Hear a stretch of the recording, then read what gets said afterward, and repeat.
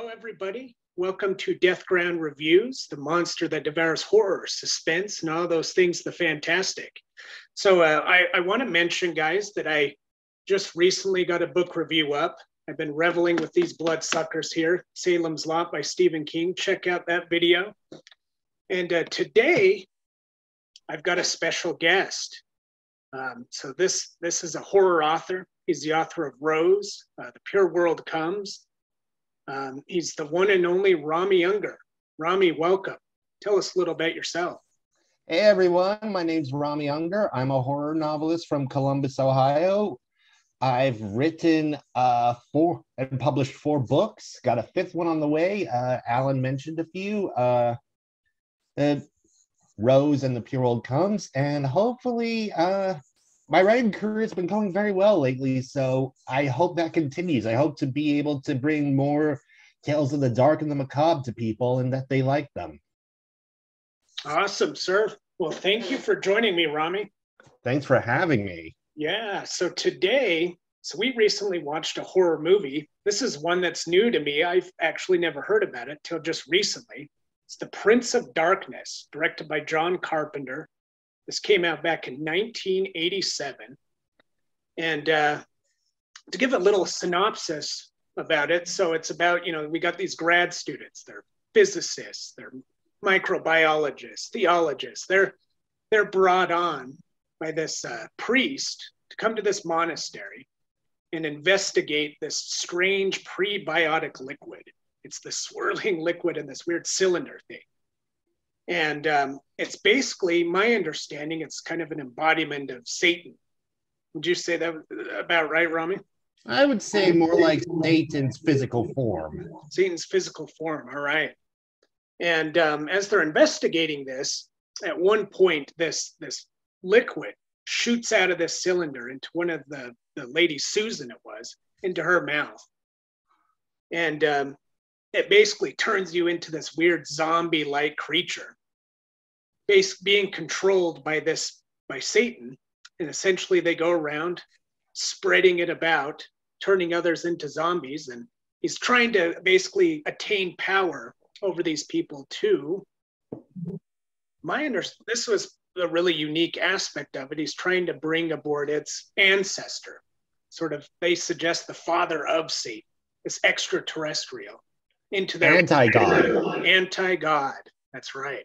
Yeah, like it's a very Gnostic concept. I don't know if you know who the Gnostics were. They were very early breakaway. I don't know how they were related to Christian in theology. I just know that they were related to the Abrahamic religions, and they were like breakaway groups that believed that God, the creator God, was really evil, and that Satan might have been like misunderstood.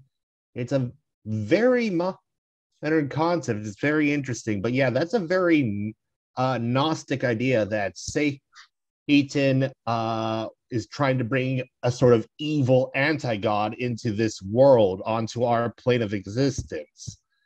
And they mix it with a lot of science fiction terminology and ideas, which I like, dark matter, which I find very interesting. That's one of the things I love about this movie. It has so many great ideas. And yeah, it's not perfect, but it has so many great concepts and ideas. It really gets you thinking, which you don't normally associate with horror movies. They're philosophical. They never really sparked philosophical debates. And as you said, not a lot of, you'd never heard of this film. And I think it's really sad. John Carpenter is one of the best horror directors out there. And honestly, I think this is an underappreciated masterpiece of his. So I feel like it's very sad that not enough people will know about it. I mean, hell, Jordan Peele basically said, don't blaspheme John Carpenter when someone suggested he was one of the greatest horror directors of our time. So I feel like this movie deserves more recognition than it gets. Well, you just answered a question I was going to ask, because you had suggested this movie, and you had said it's one of your favorites. I was going, man, I wonder why This is one of Rami's favorites. And that's partly why you love the philosophical angle along with the emotional horror aspect. Both layers are playing with the audience there. Yeah, it's a very creative movie. It's and yeah, the characters are kind of there are kind of stock figures, but you do actually end up liking a lot of them and caring for them, and you do like how they sort of have to confront their own beliefs, their own faith, even if they are atheists. They have to sort of confront their own ideas of reality, of faith, of the world. Yeah. And bringing science and religion into that. And then they're being forced to face basically the physical embodiment of Satan, who is nothing like they expected. It's a movie that really gets you to think. I've heard all sorts of commentary about how there are like underlying themes of like fears of homosexuality and the AIDS epidemic. Yep. I mean, you can kind of see how that comes in with the how they spread Satan's essence. It's really with essences, with fluids. I mean, if that's not an AIDS reference, I don't know what is. And it kind of taps into that fear. Absolutely. Another thing that one element you touched on there that I thought was fascinating as well was how, you had these atheist scientist characters, and then you had the religious characters, but they weren't clashing with one another so much as they became sort of a team. They became a team coming together to battle against this evil embodiment. And I was like, wow, that is a really fun angle that I don't see as often. And they didn't even believe, they were totally, they weren't even sure what they were dealing with. They were like, okay, I'm getting this weird feeling, and this priest is telling us this is possibly Satan, and he wants us to kind of prove it so that he can warn people that the end of the world is nigh. But it's I don't know what to make of this. There's got to be a scientific explanation. Maybe it's just some goop that it somehow affects the electromagnetic spectrum, and that's why we're feeling so weird, because we're getting all these we're getting Wi-Fi allergies. And there's some characters I really loved. I love seeing Donald Pleasance again in this film. So he was the psychiatrist in Halloween, wasn't he? Yeah, he played Dr. Loomis. In this film, he's just known as the priest. Right. He has a lot of similar characteristics to the psychologist in Halloween. Almost kind of the same character, but then just put in the priest position. But he plays that character so well. He has that interesting, almost semi-trance look on his face all the time, and how he speaks, and a sense of importance to him throughout the film. And he's also struggling with his faith. He's realized, he basically discovers that this end of the world prophecy is coming to pass, and with it, a lot of stuff that he took for granted, a lot of stuff he took on faith, is actually out of order. It's not real. Or it's been or he's misunderstood it for basically his entire life. And he's like, how do I reconcile my faith as a Catholic priest with all this new information, which, based on what I've found, I have to accept as true? Right. And were there any other actors that were getting a second role from past movies in this one? I think a lot of the actors in this film were in past John Carpenter films.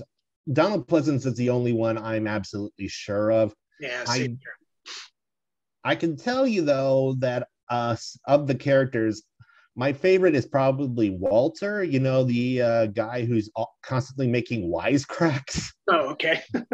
I just love him. He is so funny, and it's not forced at all. He's just this wise ass dude who makes fun of who's basically openly gay or bisexual. It's never really clear, but and he just is unafraid of mentioning his attraction to men, as well as making jokes that from anyone else would have come off as really, really awful, sometimes even offensive. But when he does it, it's actually kind of funny.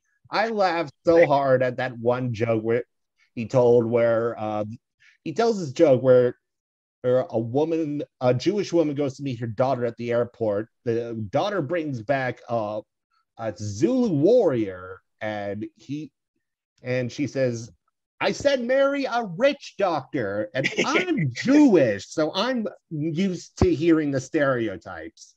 But that still made me laugh. Oh yeah, that was a great moment. Great moment. Yeah, he does. It feels so natural to his character, the wisecracking. Hey, you gotta have the humorous relief, because you have all those tense, stressful moments, but that's what helps make it more impactful when you have those little breaks of the humorous relief. So he's an important character to the story. Yeah, he's definitely my favorite. Did you have a favorite character among the cast? Oh, Donald Pleasance, the priest. Oh yeah, he's my favorite character in Halloween too. I think he's a great actor, for sure. But speaking of it, so you mentioned a lot of the philosophical aspects. There's definitely some downright just scary images and horrifying stuff going on here. A lot of stuff with those bugs, those black little beetles things. Oh yeah, huh?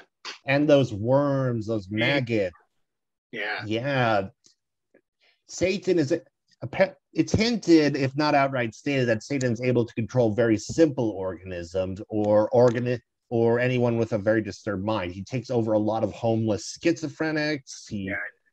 By the way, Alice Cooper was in there. Yes, I love that fact. Alice Cooper was in the film. He had a cameo as one of the possessed schizophrenics. Right. And I don't know if you realize, but one of the characters, when he gets killed by the homeless, he's listening to an Alice Cooper song. I think it's the very song Cooper wrote for this film. It was, yep. Interesting. Just a very scary moment. Interesting side fact. I have to bring it up because I'm a little annoying that way. But so when Alice Cooper's character stabs that guy that's listening to the song, and then blood's like oozing out of his lips. So I just found out, I was watching an interview with a doctor. He was a medic in the army. He says that doesn't actually really happen. He says, I dealt with soldiers that got shot in the abdomen or stabbed in the abdomen or stomach. He says, I've never seen blood ooze out of the mouth. Yeah, theatricality. Yeah. It was creepy, though. It was darn creepy, but... oh, man. And then there's Kelly, the character Kelly. So she's the one that she gets like the most deeply possessed and infested. Oh, yeah. He gets this mark on her early on. She gets this weird bruise, and it turns out to be this magical symbol. And that's another thing I love, how seamlessly it feels like they mix religion and occultism and philosophy and science. And she gets this this occultic mark associated with her on her bruise, and that basically marks her as the one Satan is going to make his main vessel. Ah, that's what it means, right? Yeah, it was just it was amazing seeing her transformation. I mean, she goes to sleep, Satan possesses her, and her body undergoes this transformation, and that goes back to the whole AIDS metaphor or analogy, because AIDS can produce some really nasty a side effect of AIDS is a bunch of really nasty infections or like carcinomas, and her skin's like peeling off. And that's something you sometimes see with AIDS patients when they're really far gone, when their immune system is totally shot. Right. That definitely fits the angle. Wow. Yeah. And also like the whole the dream aspects. Like every time they sleep, they all start having the same dream because they're in proximity the to Satan's form. So they're all getting this dream predicting future events. And then you only really see the full message, what's being sent to them at the very end. And it just does not bode well. No, that gal he loved turned out to be the form coming out, or at least that's how he sees it. Or is it sort of a reflection that evil exists in all of them? Is it an interpretation that way, you think? Or I don't know. It's I do believe evil exists in all of us. I do tend to think that humanity is a basically very selfish species at heart, and I'm told being very selfish is a form of evil. But yeah, I think it was just. I think that that ending was just one more twist to really hammer home the horror, right. and the fact that the apocalypse is going to happen one way or another. Still pending. And then, I think about it, there's a lot of mirrors in the movie. And yes. that, in a sense, reflects what you were just saying of the evil existing and inside all of us, or the other that still exists within us, As well as the division of like matter, antimatter, good, evil, life, death. Yeah. Science, religion. It's a movie of divisions and of opposites having to coexist. Exactly.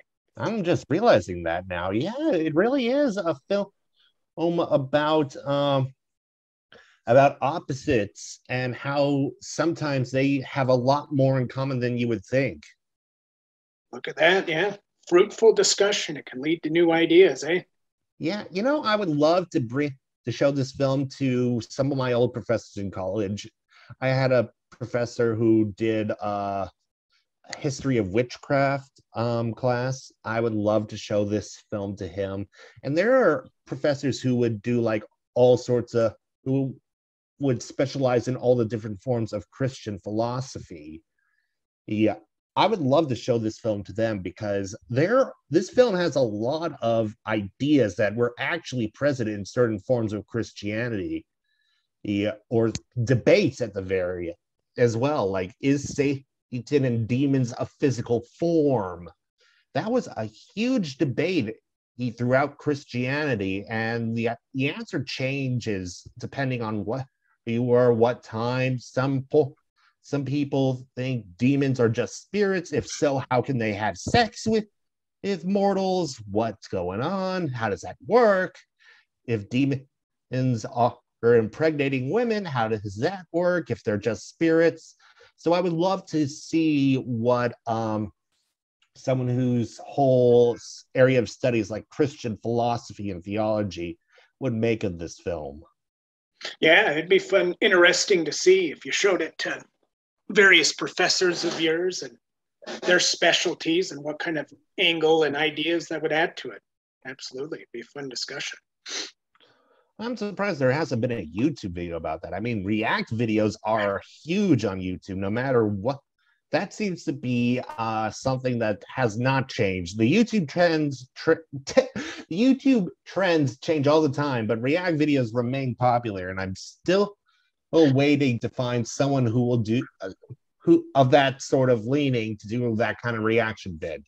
I haven't really looked in terms of the Prince of Darkness. Have you looked on there for like reviews of it, reaction videos?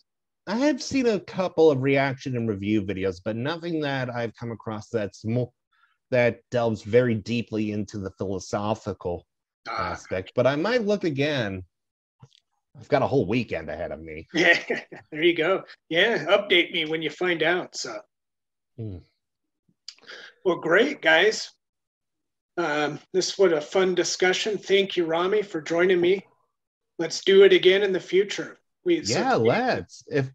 If I think of any films I think you would get a kick out of and that deserve more press, I'll let you know. I do have one to suggest for us next time. Ooh, what? It's Tell called me, tell me. Near. It's called Near Dark, and it stars Bill Paxton. It's a vampire movie. Near Dark, I never heard of it. Yeah, want to do that one next time? Sure, I'll see if I can find it. Awesome. If I get a copy and I watch it, I'll let you know. Sounds great. Yeah, guys. So we'll plan on watching Near Dark and discussing that next time. Today we discuss The Prince of Darkness. John Carpenter's the director. Stars Donald Pleasance, and it's a great movie. It's one of those Yeah, totally recommend. So, all right. Thank you very much, Rami. Thank you. And everyone listening, pleasant nightmares to you. Take care, guys.